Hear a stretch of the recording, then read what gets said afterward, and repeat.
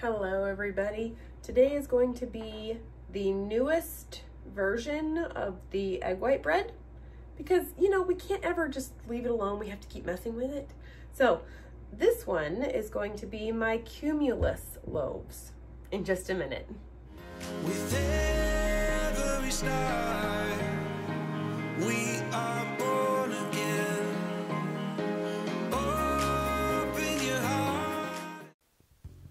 To start, add 1 cup of egg white powder or egg white protein powder, same thing, 2 tablespoons of allulose,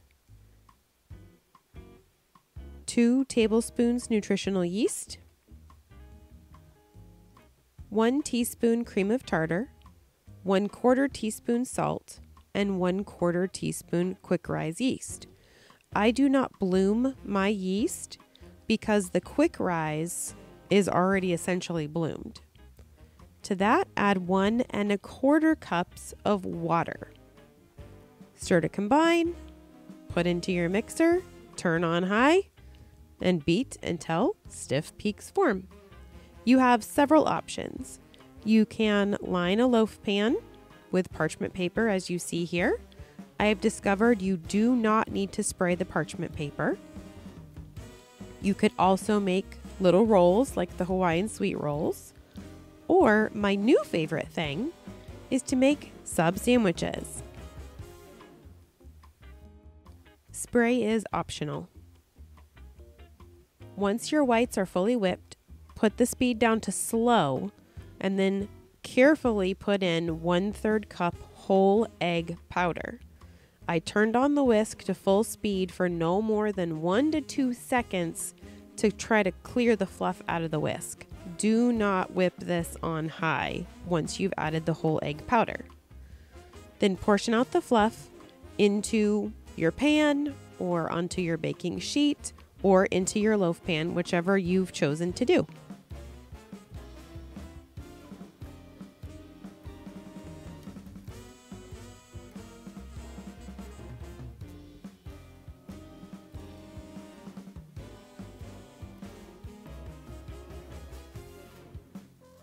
Place into a 325-degree oven for 20 minutes. When there's about 5 minutes left, brush on 3 tablespoons of melted butter, and then close the oven and let it finish baking. Unfortunately, apparently I accidentally hit the stop button, so I missed all of that, but that's what I did. Alrighty, here is the loaf, the sub sandwich. Sorry, sub sandwich. As you can see, it didn't really fall at all. Gonna cut this in half for you. You can see inside of it. It's nice and squishy. I don't like to make it, you could pile it up on top so that it made these a lot bigger like the original Subway sandwiches. I don't actually care for that much bread, so I hold it carefully, cut it. Don't cut yourself, please. I don't actually want a ton of bread. So that is more than enough on either side for me. Even though, yes, it is protein, it's still more bulk. I'll go ahead and I'll make a sandwich and I'll show you the sandwich in the bloopers so you'll be able to see that, some ideas. I am planning on next week or the week after that showing you guys an amazing Philly cheesesteak that you can make with these. It was so good and very easy because we did it in the pressure cooker, but the combination of ingredients was just incredible. So this made 5 of these big old long sub sandwiches that will make 10 of the shorter, I guess 6-inchers, for lack of a better way to describe it. And then I also have the bread that I made yesterday, same recipe. So you have your choice. You can turn it into a loaf, you can turn it into buns, you can turn it into these sub sandwiches, whatever you want to do with it. It falls so much less, if at all, when you use the water versus the liquid egg whites. So here, so you can see it fell just a teeny tiny bit, but part of that was just because it was laying over the top. It's nice and soft and squishy. It does not have a ton of flavor, but that is what it looks like in the bread form. It's got a nice soft crust up on the top. The bottom crust is still a little bit harder, but if you make a sandwich out of it or you do anything else with it, it's really fantastic. So we've started doing this. I tried to avoid it for a long time because egg white powder is more expensive than the liquid egg whites. The liquid egg whites are what is causing everything to fall. So I eventually just kind of gave up and came over to the dark side. Indigo Neely is doing a lot of recipes, a lot of different options with hers, and she's adding things like acacia flour or acacia fiber, whatever, I'm not even sure what it's called. She does the butter powder. There's all kinds of other options that you can put into this. I saw some people down below in her comments talking about oat fiber. If you want to experiment with adding any of those things in there, you absolutely can.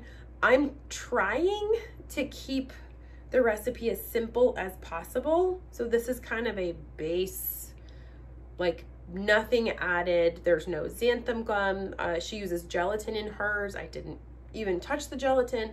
I just am trying to keep it as simple as possible with as few ingredients as possible and still getting a really good result.